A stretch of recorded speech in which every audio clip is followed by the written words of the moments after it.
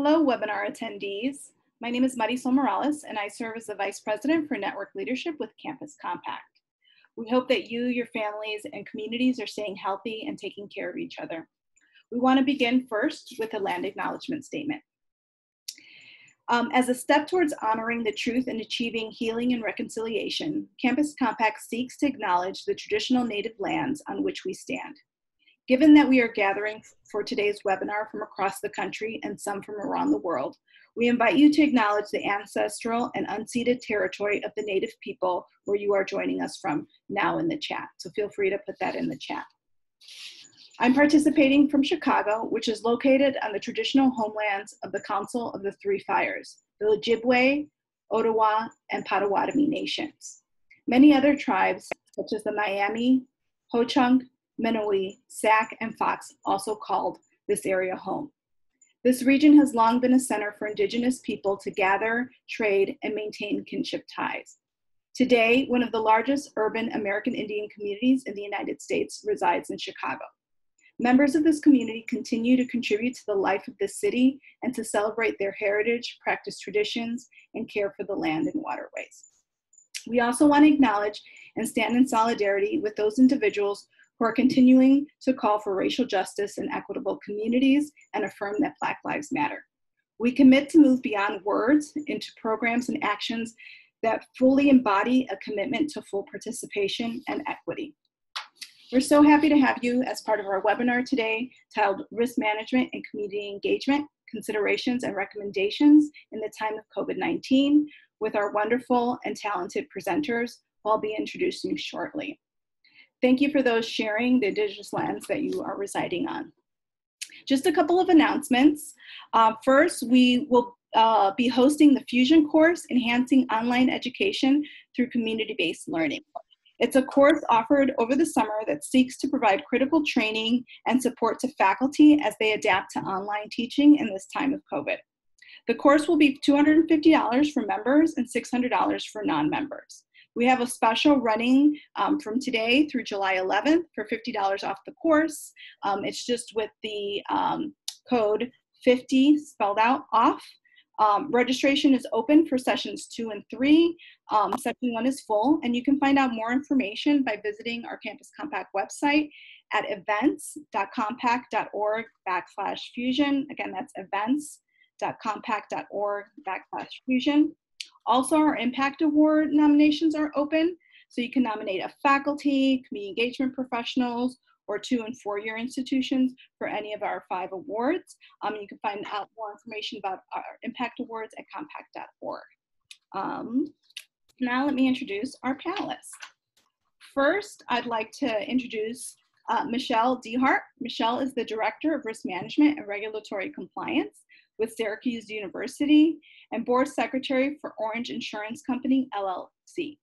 She is responsible for assisting leadership in implementing an overall approach to risk financing based on the results of risk assessment, research, and analysis of business processes around the organization. Prior to joining Syracuse University in 2003, she was employed by Progressive Insurance, where she worked in personal lines claims. Michaele holds a BA in Liberal Arts from Syracuse University. Next, I'd like to introduce Pamela Kirwin Heintz. Pamela is the founding director of the Mary Ann Shaw Center for Public and Community Service, the Shaw Center, and Associate Vice President for Engagement at Syracuse University. As part of academic affairs, the Shaw Center collaborates with multiple campus, community, and higher education stakeholders to develop and sustain complex reciprocal partnerships that meet the learning outcomes and research goals of the academy and the needs of the community. Under Pamela's direction, Syracuse University was nationally designated with Carnegie Community Engagement Classifications in Curricular and Outreach Partnerships in 2006. Syracuse University has been recognized on the President's Higher Education Honor Roll with a distinction for community service and received one of 3 Presidential Higher Education Community Service Honor Roll Special Focus Area Awards. She is a founding member of the New York Campus Compact, the state affiliate for higher education's National Coalition, our Campus Compact. Pamela has experience as an elected and appointed public official. She received her master's in public administration from the Maxwell School for Citizenship and Public Policy at Syracuse University. Next, we have my former colleague and friend, Alex Soto. Alex is the Director of Risk Management at the University of Laverne in Southern California. He's responsible for the mission of the Risk Management Department, which is to reduce exposures to fortuitous losses to the greatest extent possible and reduce the unanticipated financial impact of those losses at the university, its employees, students, and visitors. The Office of Risk Management is a resource to the university in the areas of general risk management, risk identification and control, loss prevention and control, claims management, and risk transfer through purchasing, insurance, and contractual agreements. He's also a part-time professional ski patroller involved in mountain rescue and is certified in risk management in the snow sports industry. Alex holds a BA in economics and business from Westmont College and an MBA from Azusa Pacific University. And finally, Amy Thomas. Amy Thomas is the Director of Environmental Health, Safety, and Risk Management at California State University, Monterey Bay, and has a master's in public administration. She has over 25 years of experience with safety in higher education, including risk and insurance management, occupational safety, environmental health, business continuity, emergency management, and crime prevention. So I want to thank and welcome our panelists as we begin today. As the attendees will see, we have great knowledge amongst our panelists, and we're really looking forward to this conversation. So let's get started. Hello, everyone, and good day. This is Amy Thomas. I'll be starting us off. And I say good day because I know we come from a bunch of time zones. There's people from other countries, so I can't imagine what time it is or day you might be ahead of us. So we're excited to participate with you today. And you have opportunities to chat questions, and as the panelists will do our best to monitor those. And then as well at the end, we'll have time to chat. And then all of us will go into breakout rooms. We'll have a lot of time, 20 minutes or so, to really participate together and discuss what we're going to go over with you right now. So I'm going to advance here. Okay. All right. This is just a breakdown of how we chose to put this presentation together for you today. So I will go over Risk Management 101 and remind you what risk management tools are. And then Pam's going to bring us through building relationships, which we all believe is a huge foundation to working with your risk manager. And then thirdly, we're going to go through community engagement in a pandemic. And that's what Michelle's going to bring to us and talk more specifically about COVID-19 and what has changed and how we've pivoted. And then Alex will bring us closure at the end in thinking through what has changed or how do we address community partnerships in light of COVID. So here we go. We want to talk to you about risk management and the foundations and really how it is meant to help you and to enhance your programs and never be a hindrance. So to start with, some things that we want everyone to remember. I don't come into this assuming that you know nothing about risk management because as you'll see in a future slide, I really do believe that we are all risk managers. And so these are just going to be reminders, hopefully, for you that risk management is intended as a way to approach risk and assess it, look at it, manage it, not eliminate risk. We don't claim to be able to stop all hazards from happening to people. And in fact, those are not guarantees you should be able to make. So we all acknowledge that in our programs, there is some element of risk and potential hazard, but we want to use a lot of good care. And in fact, we have a duty to care for the students that we place. We have a duty to care for the communities and engagement opportunities that we are participating in. We don't want to harm the place we go into. We don't want to harm the participants of those places. And certainly as universities and institutes of higher education, we have obvious liabilities with how we function and put students into situations. So there are a number of tools that we should be aware of and your risk manager on your campus should be aware of to always help reduce whether it's liabilities that you're reducing or to increase the safety of the program. And some of that has to do with things like your safety plan that you develop, maybe at your site. We recognize the higher education institutions participating today include community colleges And obviously public institutions, private institutions, and then again, our partners across the world who may have different structures for their institutes of higher education. But all of us have some form of, hopefully, a written plan or a written agreement or documents that our students are informed, and then they consent to participate. And that's one method of increasing their safety, is making them aware of what they're getting into. So that's a risk reduction tool, and it helps to reduce our liabilities for the institution. Informed consent can come in the form of a lot of different names. We don't want to bombard you with jargon or with too much risk management acronyms, but there are a lot of different terminologies that you may encounter. And for those of us who've been in the business of risk management a long time, we try our hardest to reduce the incomprehensible jargon and keep it on a level playing field. So you may hear terms like release of liability, or a waiver, or hold harmless. All of those are almost the same thing. It's usually a document that the participant will read, hopefully understand, ask questions if they don't, and then they sign it, and it becomes a legal document stating that they were made aware that even the worst harm could come to them if they so choose to participate in that activity or that placement or that community engagement. So as adults, we're expecting them to understand what they're getting into. And yes, these documents can sometimes be scary because they give away to death that somebody could, that could happen to them. And we realize that's extreme, and it's not meant to cause fear to anyone, but it's the reality that we don't know what could happen in any given situation. So as an institution, we're required to state some of that legal liability limits, and that the limit would be that we could be sued for anything perhaps, but that we may not be held responsible or found to have to pay for something. And that's where indemnification comes in. That's a fancy term, and oftentimes it's just nobody really understands what it means. But the way I like to break it down is who's going to pay for damages? Who's going to pay for the harm when it happens? It's usually a paragraph or a promise statement that says this party will pay, or maybe the other party. You hope that the other party is going to be held responsible to pay for damages. Or maybe you make it mutual, where both parties say, we'll pay for things we're negligent or we cause or are known to cause or suspected to cause, and you pay for the things that you're suspected to cause. So indemnification is an important part of a contract, and it's a risk management tool to outline who's going to be responsible to pay. Then once you've said who would be responsible to pay, you have to usually have an insurance program behind that, because nobody really has the money pot out there. All of our institutions of higher education have moments where we're strapped for cash, and we don't want to waste money as well. So programs are a good tool for any institute of higher education to have a way to pay for those claims come forward. And so if you think of indemnification as promising who's going to be responsible to pay, and then insurance is the method by which you would pay if something comes up.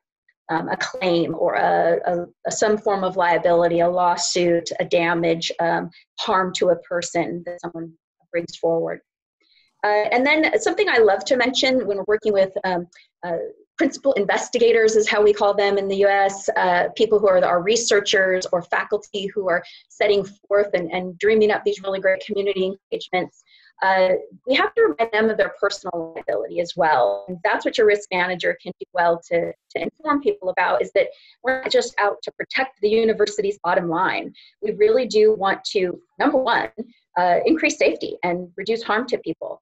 And then we also want our individuals to understand that the university can only go so far to protect someone as if they're working outside of the scope of their job or their responsibility, and they, as any risk manager might feel, that they go rogue, they go out and do something they ought not to do, or they're negligent in their responsibilities, may incur personal, individual liability that the university might have to back away from them and say, yes, you did this wrong thing, and we can't really protect you from that, and we don't have insurance to protect you from that. So again, risk management is something that can be very personal, because you need to be doing the right thing in a duty of care. And of course, risk management informs all of the legal authorities that are out there, regulations, boundaries that we must follow, again, to increase safety and reduce liability. And then who are these people? Who are we risk managers? Again, because we have such a wide and varied audience of institutes of higher education today and in the Compact program or group, we realize that your structures are going to vary in your campuses and in your institutes. So you may have a risk manager that is assigned to help you with anything. Maybe they're even embedded in your department, perhaps, and you have someone that carries the risk management title. And then it could go all the way in a spectrum to where it's only a tiny percentage of a person's job description. For example, I work in one of the largest university systems. They're called the California State University System. And we have 23 campuses. I work at one of the 23 campuses. And at my campus, we have a student full-time enrollment of almost 8,000 students. And so that we consider that a small to mid-sized campus. And for us, I have several hats that I wear. If you listen to my title, I have environmental health and safety, I have risk management, and what's not called out in my title, I also have business continuity. So your risk manager may be balancing not just risk management, and risk management includes all those things I mentioned on the previous slide. And so it can be a busy job, and so your risk manager may be stretched thin. Or they may have all the time in the world to attend to your needs and to your program needs. So sometimes they'll give extra attention or limited attention. And you really need to understand how that structure is on your campus. Maybe they report to a regional or a headquarters. Again, in the California State University system, we have 23 campuses and a headquarters, which we call our chancellor's office. So our chancellor's office actually does have a system-wide risk manager. So that's something you're going to want to understand is how do campus risk managers fold up and report perhaps up to a main office? And are they getting executive orders or other directions that your campus should follow, or guidelines from a higher authority beyond your campus or your president? Maybe your campus calls your lead CEO a chancellor, or whatever title your local authority has. Then what other regional authorities are you under? So where your risk manager is in the organization definitely says something about what we call, as jargon, the risk appetite of the institution. So if your risk manager is on a spectrum of way down low on the totem pole, nobody knows who this person is, they're in some dark office, people avoid them, they fit more the black cloud situation, that people don't like to talk to that person, they're scary. That's one way. And then you could have them all the way elevated where they may report up to your highest levels, your president, your cabinet, your chancellor, and they have a prominent seat at the table. So it can vary greatly. Take my video off real quick. I hate to interrupt, but I just make sure that my internet is stable. So if I take my video off, you could hear me better. All right, a real goal of risk management in community engagement and in anything risk managers do should be getting to yes. We want to help enhance your programs. We don't want to hinder them, as my first slide said. So we want to make sure that these are the tools that are being used. We assess the risk. We try to help you identify what could go wrong. Is there going to be harm to people, property? What has gone wrong in the past is an important question, and your risk manager will probably wonder about this or ask about it. So it's good for you to identify at these sites where you're placing students, have there been any problems in the past? How have those been corrected? What else can we avoid happening again that went wrong? We want to reduce the risk at all times. And again, not just from a liability financial standpoint, but we want to increase safety. So what rules are out there that we should be following? These will help us get to yes much quicker if we understand what is happening at the site where you're placing a student. And we rely upon you to gauge that for us and to help us really get a picture. Are they being placed in to help partner or counsel or put in a setting like in a prison where they're going to work in a part of that? Or are they working in a program with children? Or are they working with animals? Are they working in public settings?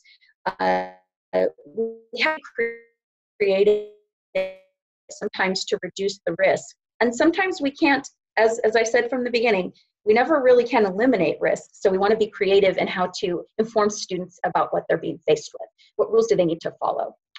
Informed consent, I've already gone over with you. That's a way of informing our students and the participants of what they may encounter. We can't dream up everything, but it helps us if we can give them some good guidelines on what they may encounter. Insurance, again, is an important tool, and that's where insurance is the finances that fund who promised that they would be responsible to pay or a party to pay. And there could be other controls based on all of this information that we would get from you when we do a risk assessment. This graphic on the screen is not meant for you to read. It's really just to show you how complicated getting to yes could be. And for that reason, sometimes you might feel like your risk manager is a person who says no or has the power to say no. And I would venture to say that in most cases, risk managers don't actually have that much power at your Institute of Higher Education. But there's usually executives above us that make those true approval, authoritative decisions.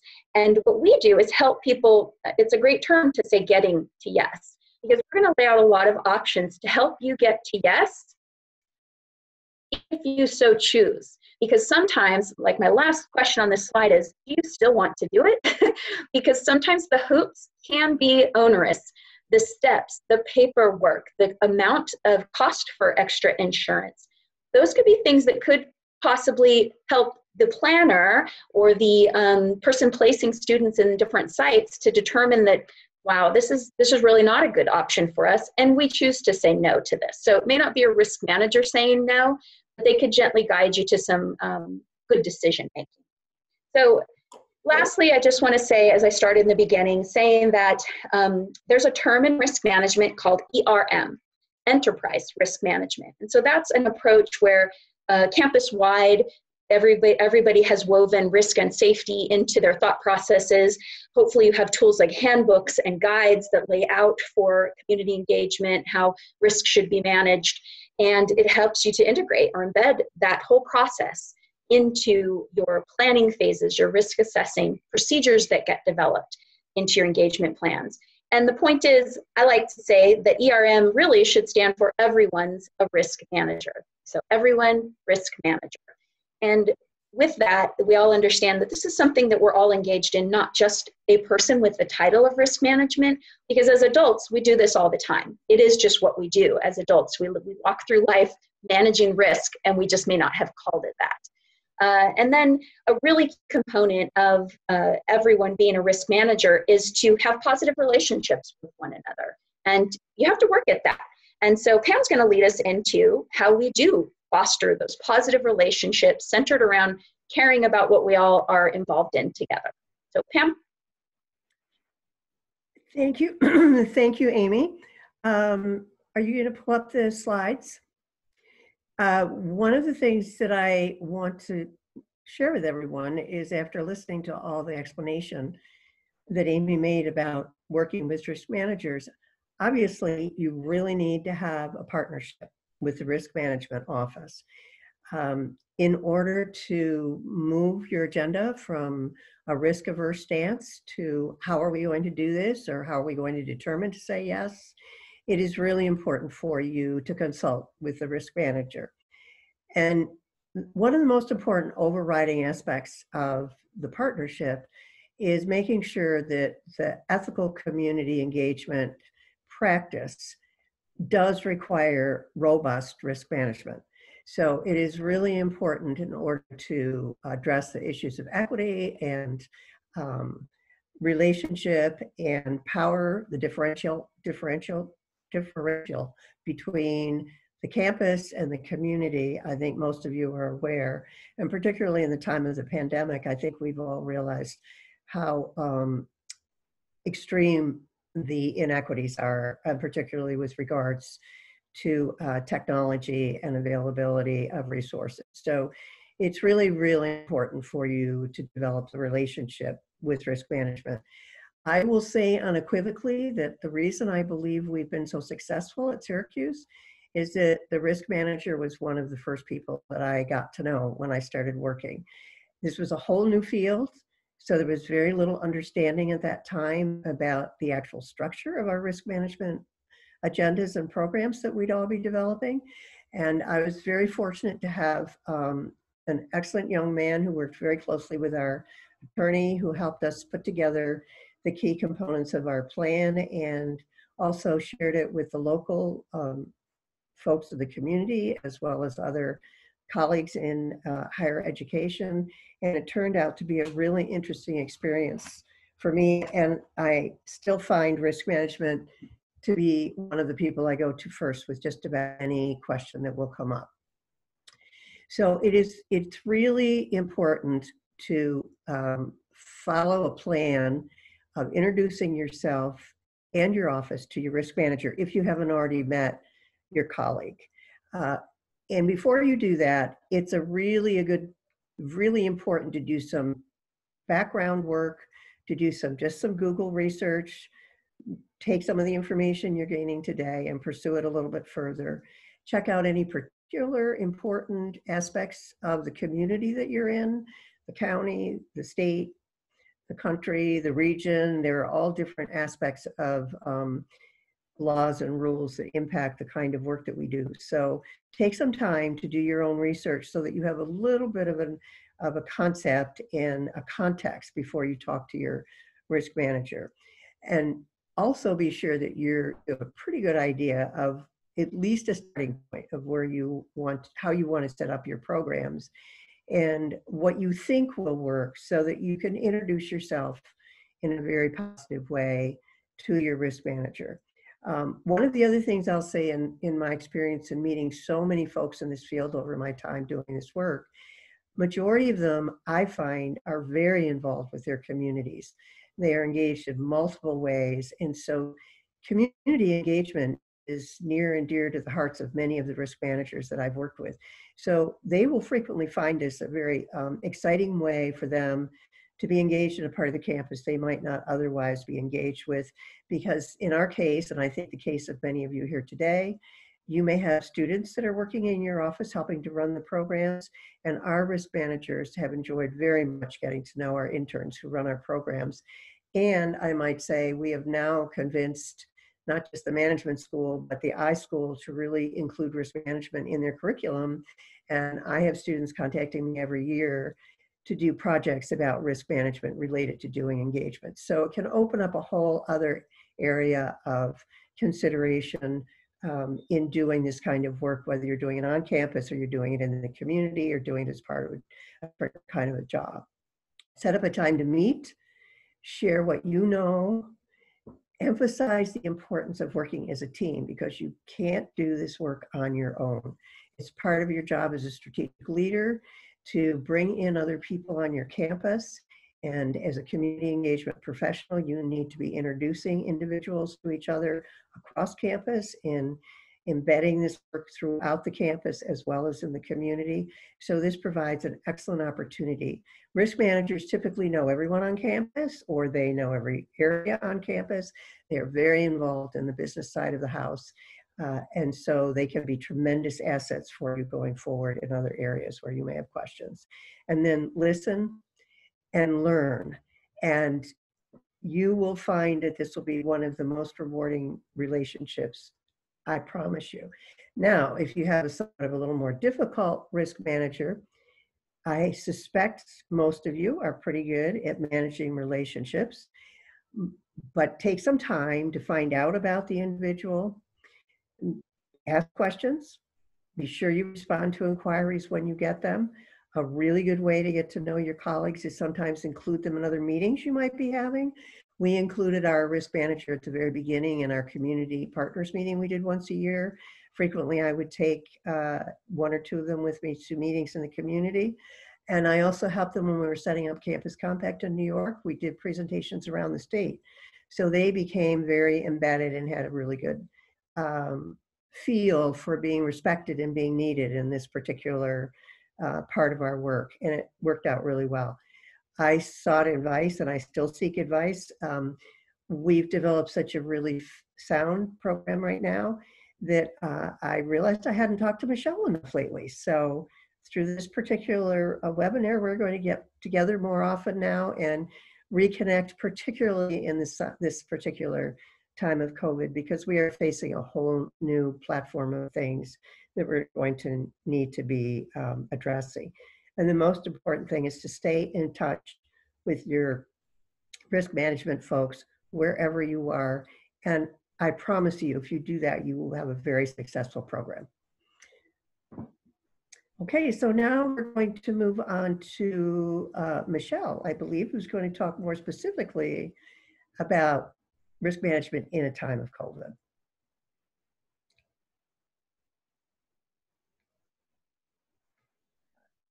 Thank you, Pam, for that. I echo that the relationship between Pam and my office is what makes both of our programs successful, and to know that I can count that she's going to do what I see as the right thing in risk management. So I echo that, and thank you, Pam. For the next couple of minutes, I want to talk to you about what stays the same in managing risk for community engagement during COVID-19, and also what's going to change. So I want to start with what's going to stay the same. Amy talked to you about Risk Management 101, and all of that is still going to be part of your process. So you're not going to be reinventing the wheel. You're just going to be building on all the sound processes that you already have. You're still going to need to identify, assess, and manage and monitor risks.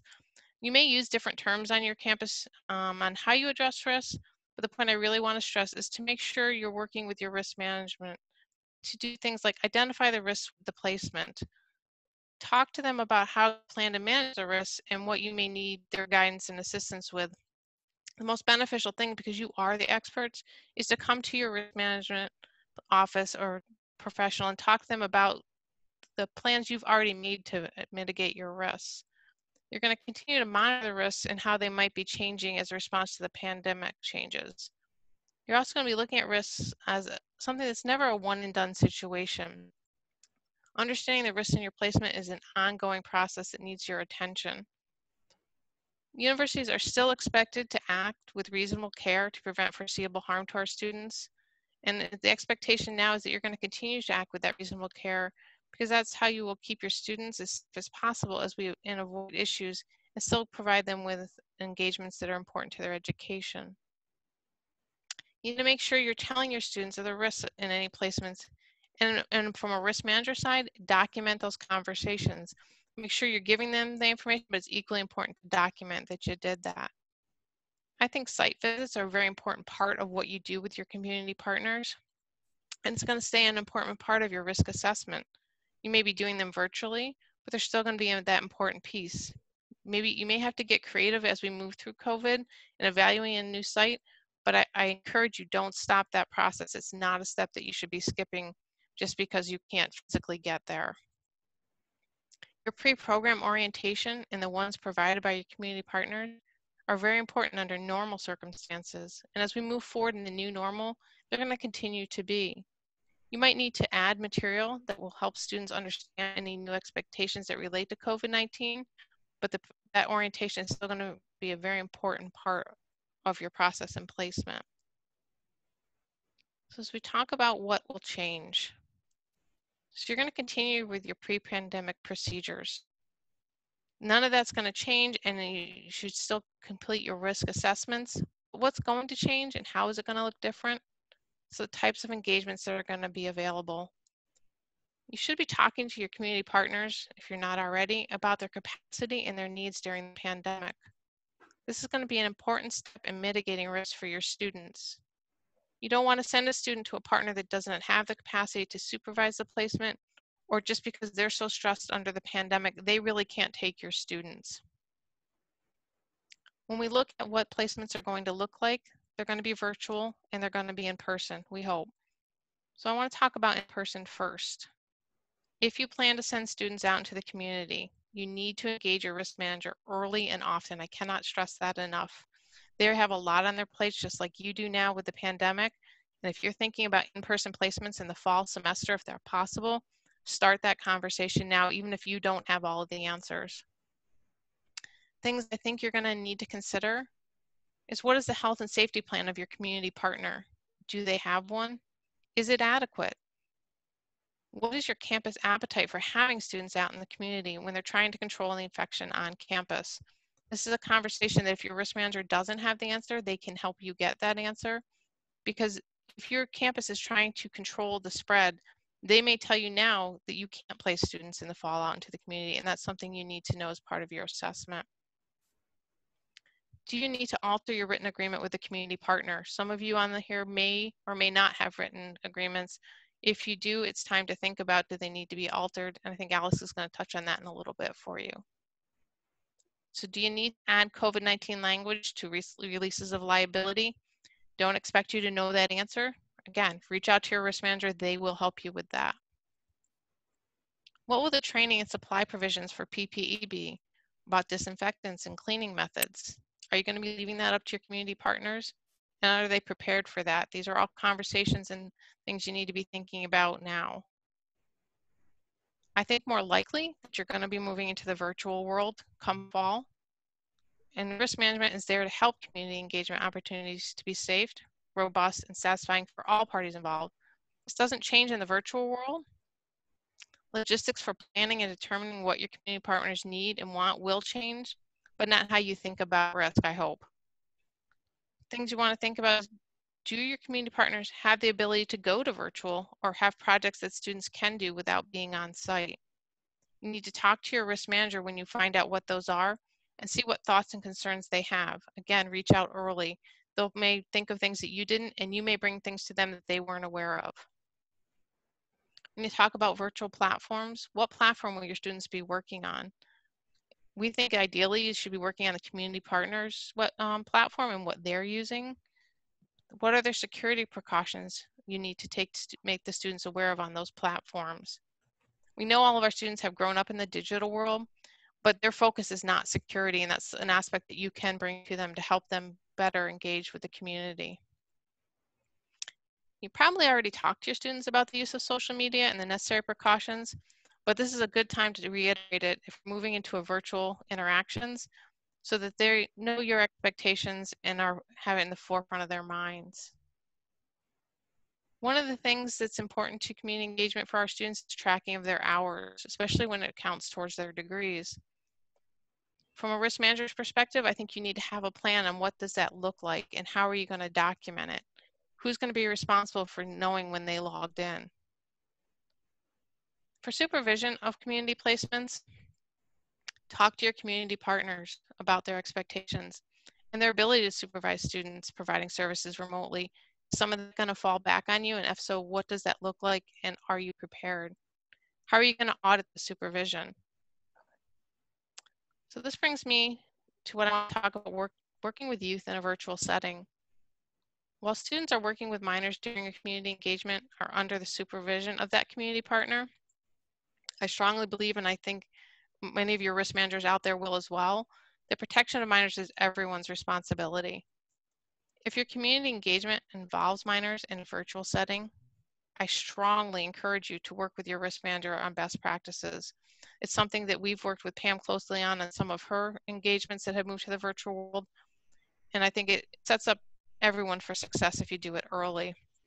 And this is where that partnership is going to help you. And if you haven't opened that door to your risk manager before, this is a perfect opportunity to do it. And many of you may have on your campus youth protection officers that go under many titles across the country and world, but reach out to them as well. They will have resources for you here to make it an easier transition. Some things that I think are important for you to remind your students about: they should never have one-on-one interaction with someone under the age of 18 in a virtual setting through social media. This may seem hard when you're talking about a mentor-mentee relationship, which I know many of our programs have, but it's for the protection of both your student and that minor involved. If you run into, and we did, where you find a situation that one-on-one is going to occur, because that's the important part of that relationship, is put it on a platform that's interruptible. What I mean by that is put it out on Zoom, give that link to a supervisor, and the expectation is that that supervisor is popping in once during that interaction every time. Making a safe interaction, we think, when you work in the virtual world, and what we promote here at Syracuse, is it needs to include someone else on that interaction. So whether that be a text message where you include another adult, or video chat where the other person is there but not participating. If your community partner is not providing youth protection training, I think it's something you should look to provide for your student. It helps educate them on the expectations of working in a virtual world with minors. Remind them not to take contact outside of that program with anyone under the age of 18. I know they might want to connect on many of the social platforms, but it's strongly, strongly discouraged. I think as we move forward, community engagement will be different in the fall, and it's likely going to be into the spring with COVID-19. But using and adopting your sound risk management techniques and partnering with your risk manager will help you mitigate the risks and protect your students. We're here to make your program successful because the success of our students is why we're all here. So with that, I'm going to turn it over to Alex.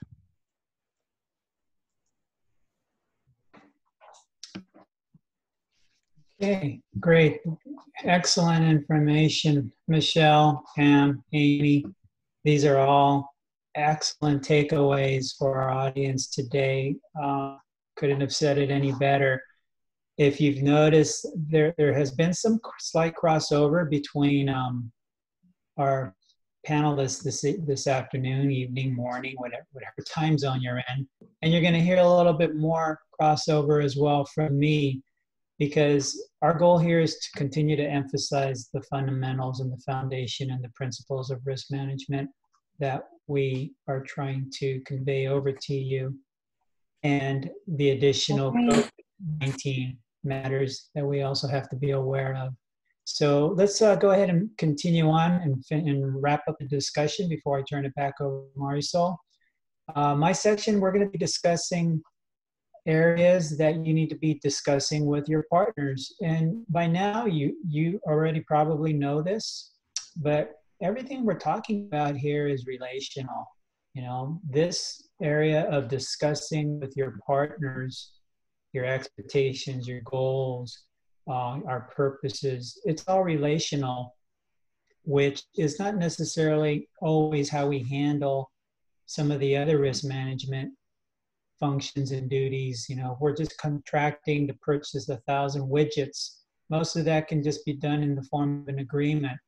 But here we're working with students, with people. And the relational aspect that Pam had mentioned earlier is so critical.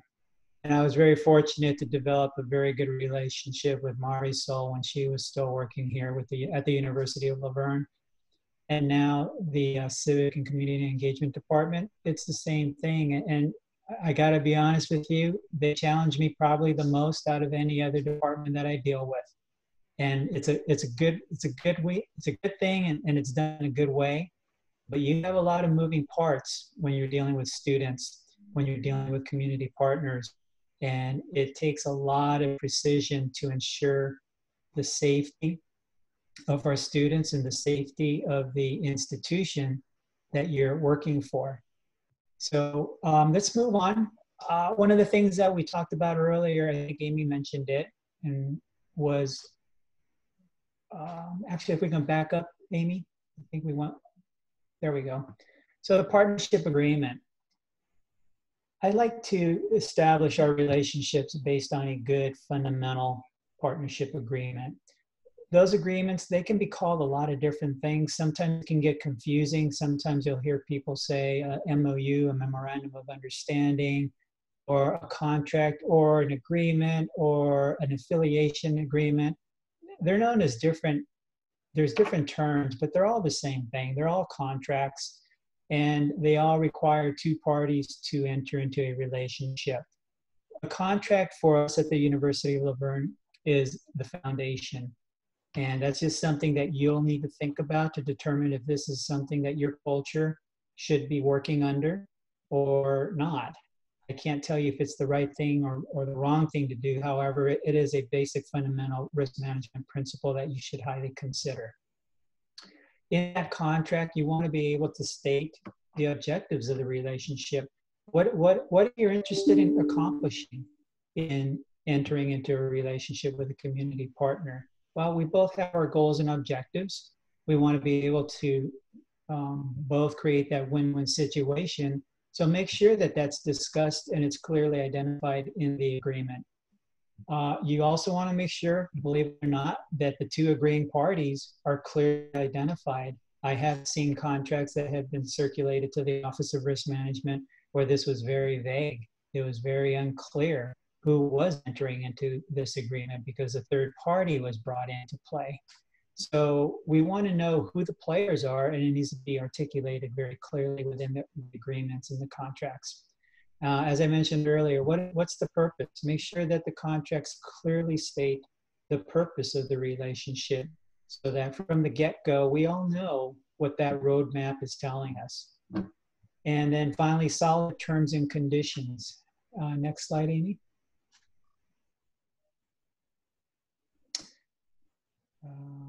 Back up one more. There we go. So terms and conditions, this is where it gets into the nuts and bolts of the agreement itself. How long is this agreement going to be? Is it a one-year relationship? Is it 3? Is it 5?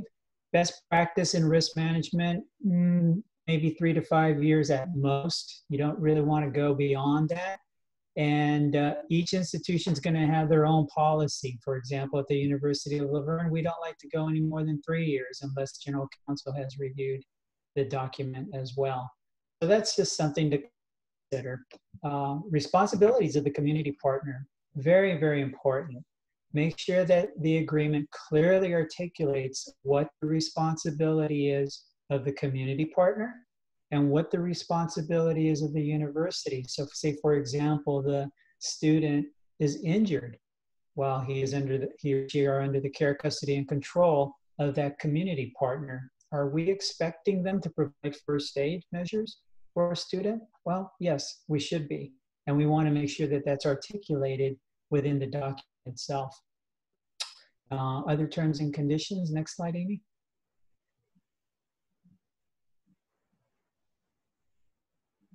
Okay, so this section here is very important.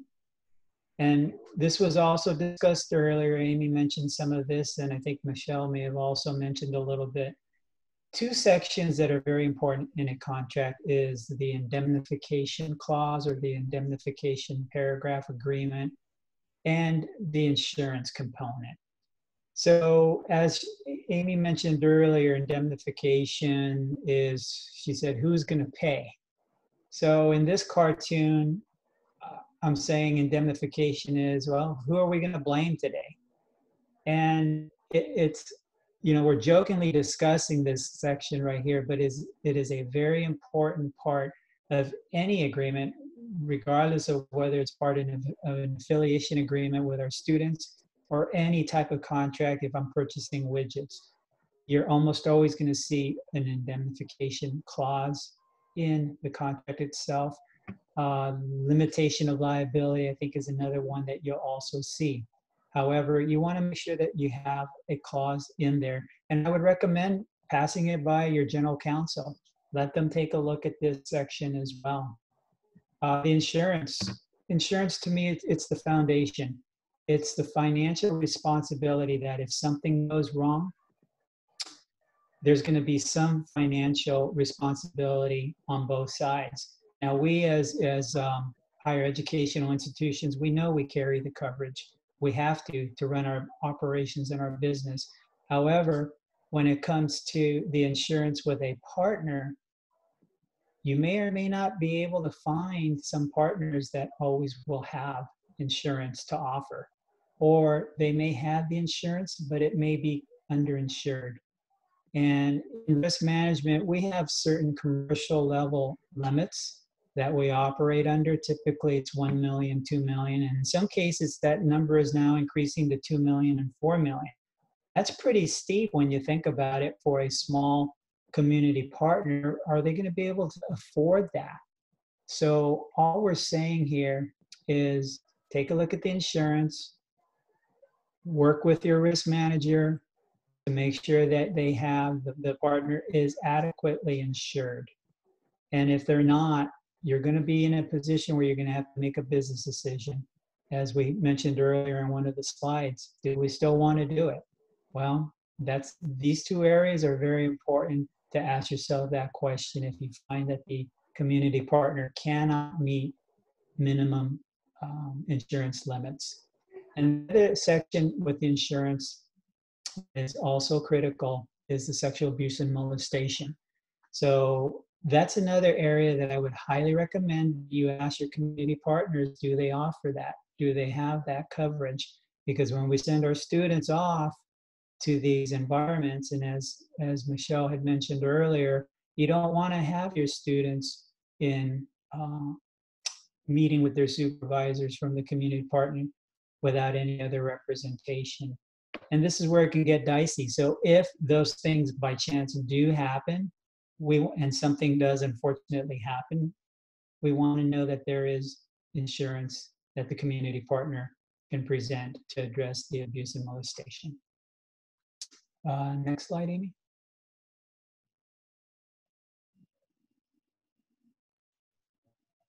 Okay. What about the student?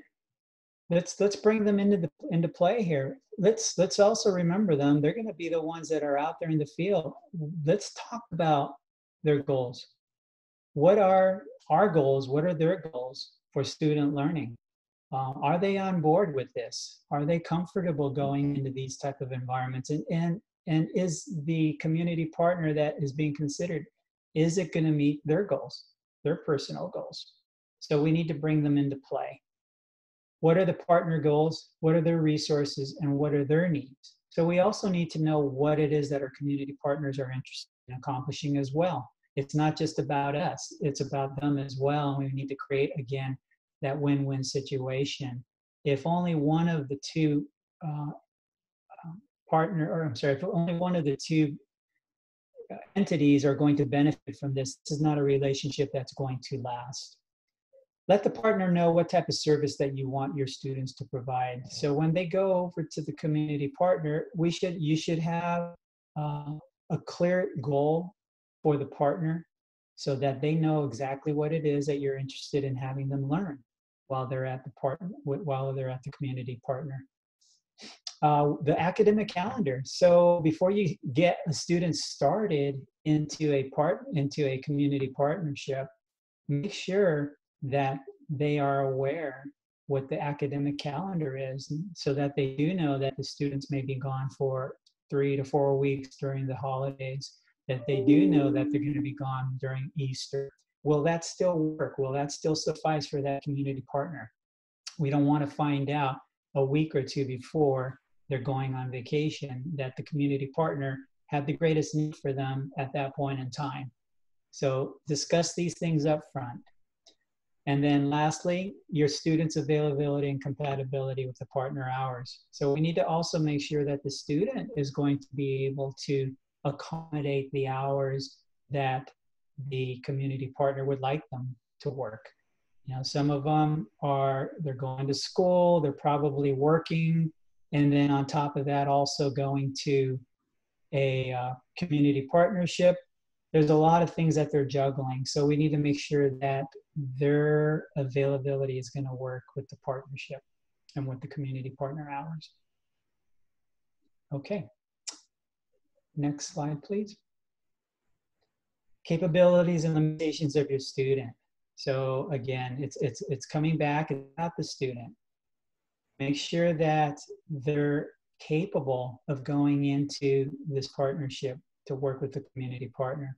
Do they have any limitations that we need to be aware of to determine if this is still going to be a good fit?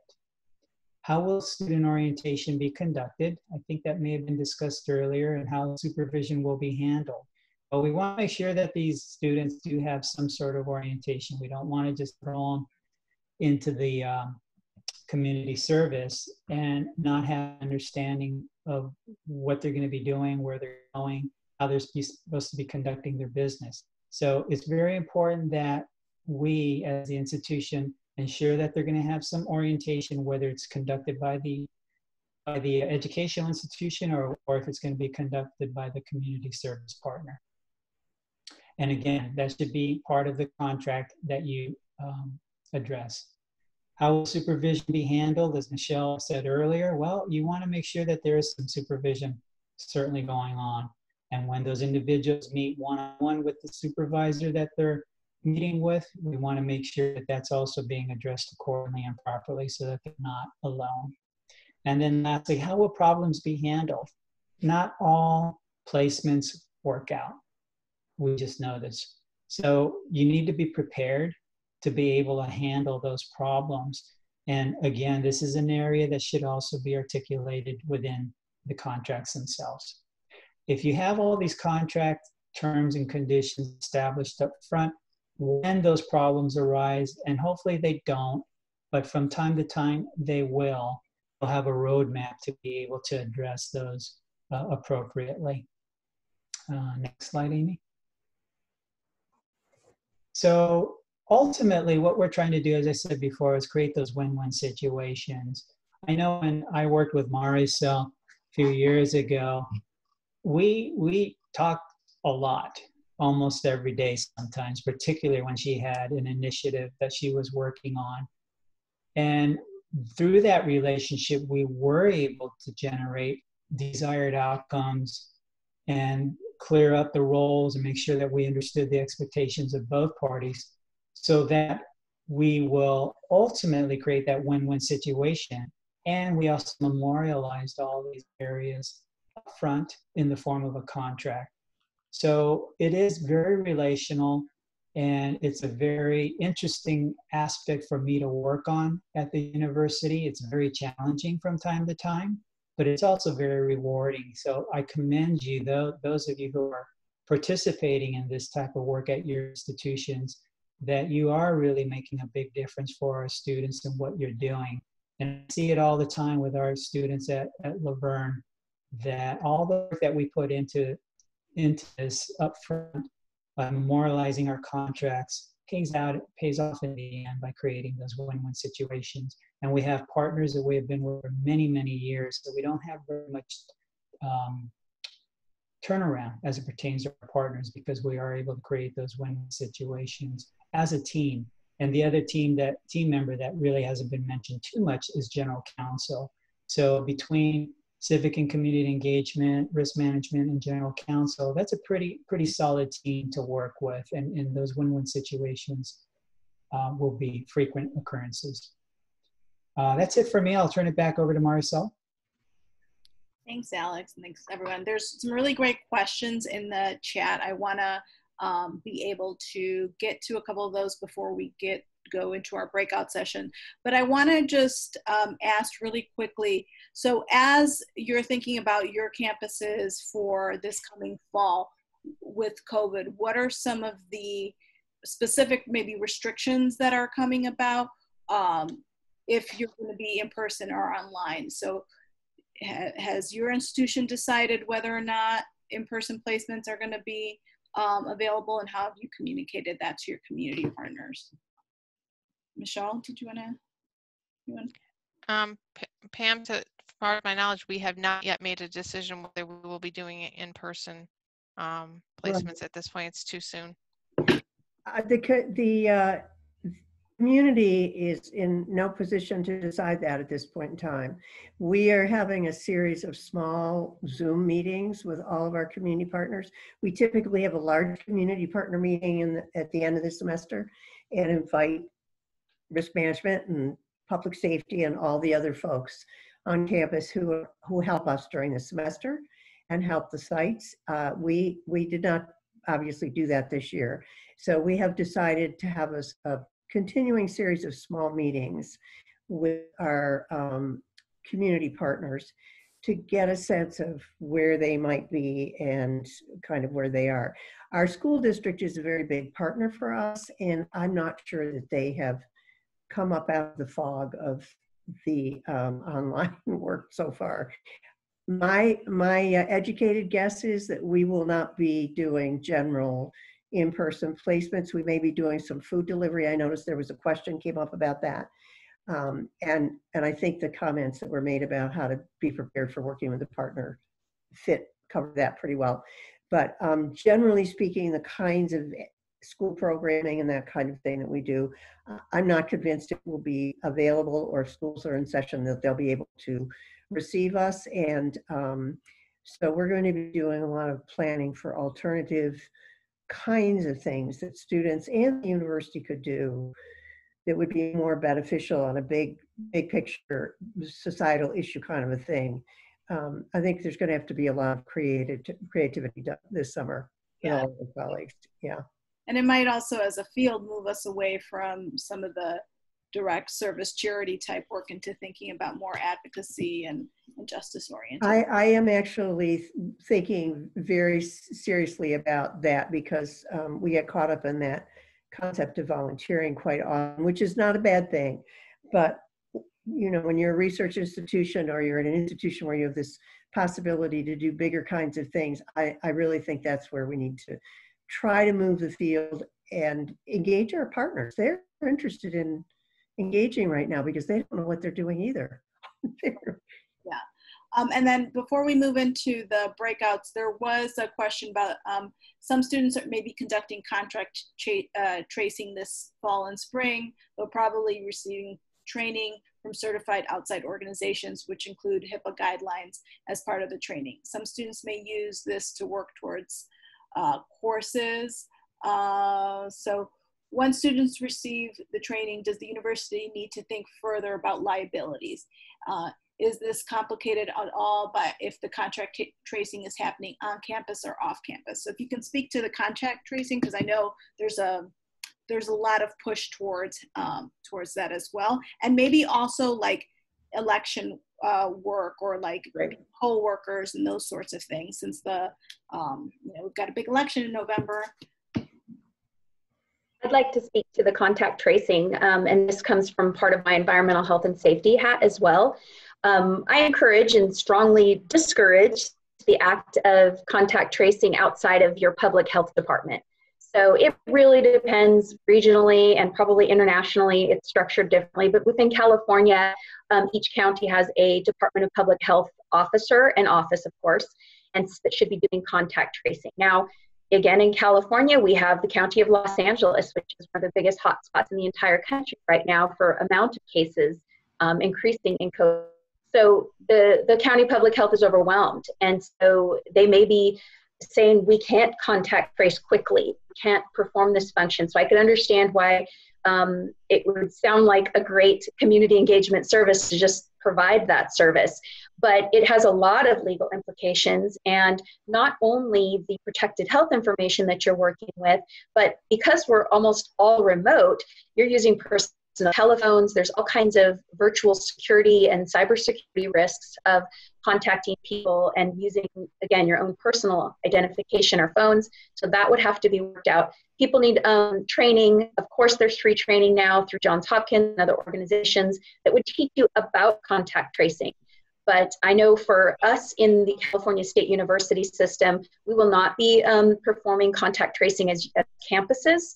And we can participate and help the county when they need to know maybe contact info or something that we might be able to provide that's not FERPA protected, then we would do that. But we will not be encouraging any of our students or employees to actually perform contact tracing as a university function. It would only be with the health department and working for them. And if they're placed at the health department, then they would follow all of the guidelines and training and requirements, legal authority under that, but not as a university.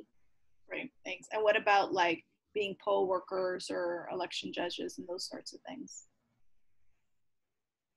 So is the question, would we support it as a risk manager? Yes, I would support it. And so what I try to do with Pam is, what's the initiative you want to do and how can I support it? So if the decision is to have them be poll workers, then yes, I would say work with your risk manager to put them in the safest possible position they can be in. Talk to them about PPE, talk to them about hand washing.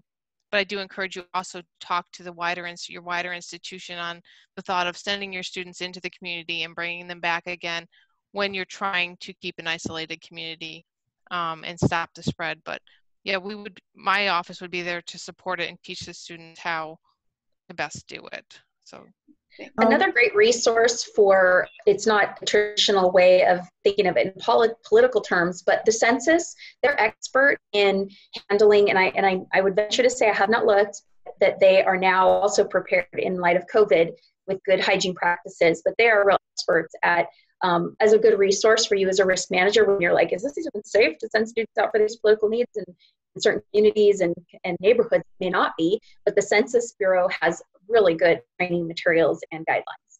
Great, thanks. I also, Marisol, one thing I would add, if students are doing this as part of a course, if that's part of their coursework, then that enhances the liability for the university. So I think you have to be really clear, because we have some faculty that would have their students doing these kinds of placements for their courses. So I think that's one thing, and Michelle and would help me with that through the dean's offices. Yeah.